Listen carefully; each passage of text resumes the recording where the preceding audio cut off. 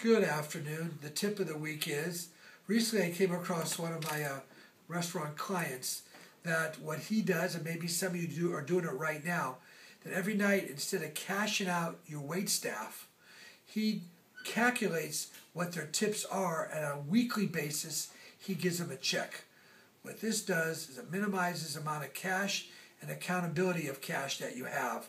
And I've had a number of restaurants over the years that had thefts, pulling dishonesty, and had cash money disappear that's used for tip money.